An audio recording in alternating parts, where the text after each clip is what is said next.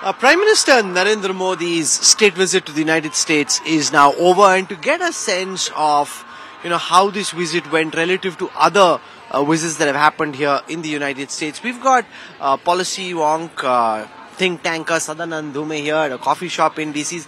Sadanand, great to have you back on India Today, and thank you for your time. Compare this visit for our viewers with other state visits and other visits that the Biden administration have hosted. How does this compare with, say, when Macron was here or the South Korean president was here? I think this is undoubtedly a very successful visit on two parameters, right? If you look at it in terms of the symbolism, the pomp and circumstance, the state dinner, the White House ceremony in the morning, clearly the administration has pulled out the stops for Prime Minister Modi in a way that, previous administrations they hadn't done for him in 2015, for example, right? So I think that's one thing. This is, as you pointed out, also only the third state visit of the Biden administration. There was a successful state visit for Macron and for the South Korean president also.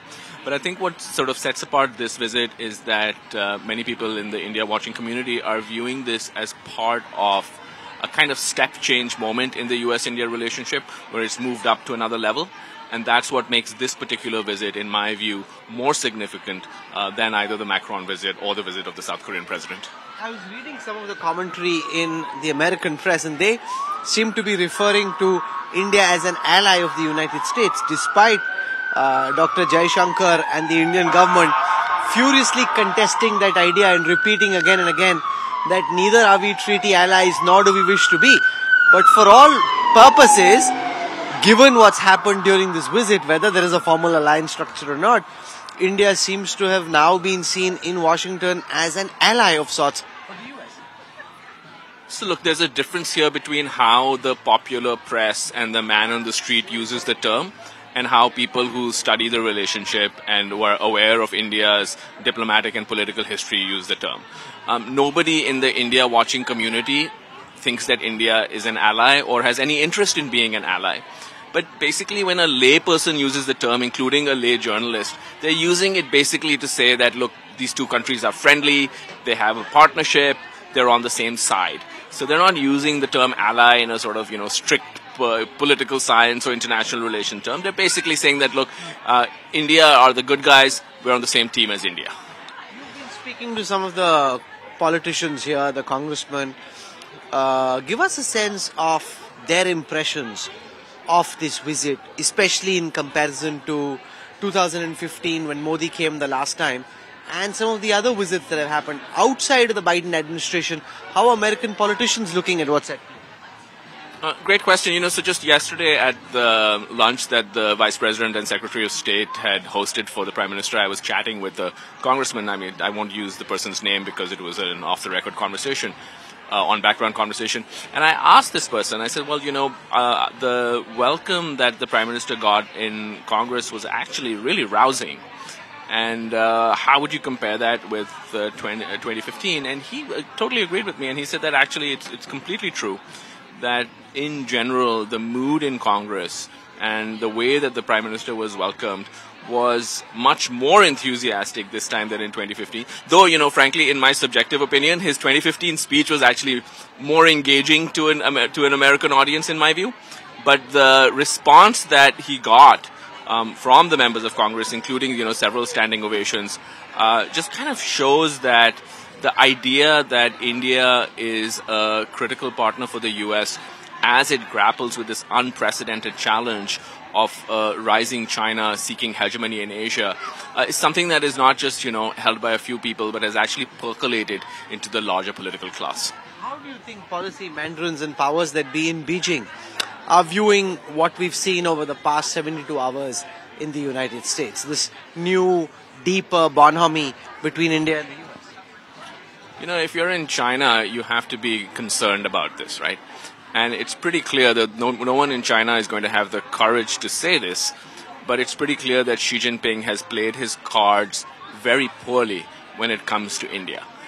Basically, he has taken a country that was, its natural instincts were to kind of, hedge a little bit and not get too close to either power. And because of his actions on the border, he has essentially forced India to move much more aggressively into America's embrace. Obviously, this is a huge strategic setback for the Chinese. And India doesn't even have to play an active role in the South China Sea for it to be a setback for the Chinese, because the fact is that India has the second largest armed forces in the world, and the Chinese have tens of thousands of their troops in a face-off with India in the Himalayas. So obviously, from a Chinese perspective, they have taken one of the most important swing states in the world, and they have swung it more in the direction of their main geopolitical adversary. And there's no question, I don't see any analysis that would sort of point to the opposite direction. Bad news for China. One of the key things now is how much momentum private industry can add to what the principals have set out to do. Your sense, by speaking to corporates and those in boardrooms here in the United States, about how they're looking at India, because the fact that India isn't the easiest country to do business in has been known, and many of them have, dipped their fingers, burned their hands. Do you see there being enough geopolitical tailwinds which kind of now push more and more companies to invest in India much more than in the past? That's a great question. I think the geopolitical tailwinds, as you put it, are definitely favorable to India, right?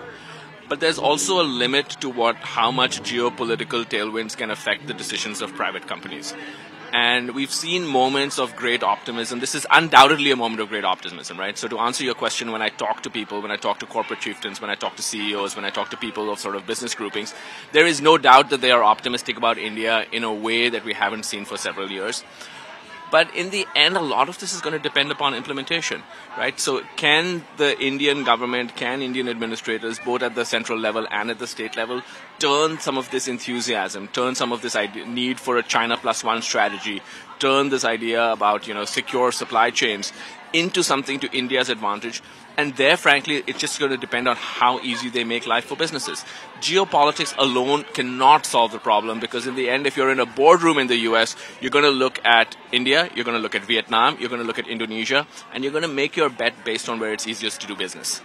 And India and the United States are deepening ties at a time when Russia is in a massive flux, right? With what's happening at this moment with the Wagner group, etc., just makes it more and more improbable that Russia would be able to service India's military requirements, and therefore it's just as well in terms of the opportunity for India to come closer to the US and buy some weapon systems from a far more reliable, efficient, lethal weapon provider. Well, that's certainly, the situation in Russia is very fluid, and who knows, by the time this airs, or who knows what conversation we'll be having about Russia in 24 hours or in 48 hours. But, going by the, events of the last, 24 or 36 hours in Russia, I think it seems very clear that those who have been in India, who have been arguing that India needs to diversify away for its own interests, away from its excessive dependence on Russian arms, are clearly having the better side of this argument. Well, I think your breakfast's been waiting for a while. It came just when we started talking. So let me not hold you anymore. Sadanand, Dhume, thank you very much. Pleasure as always. Thank you.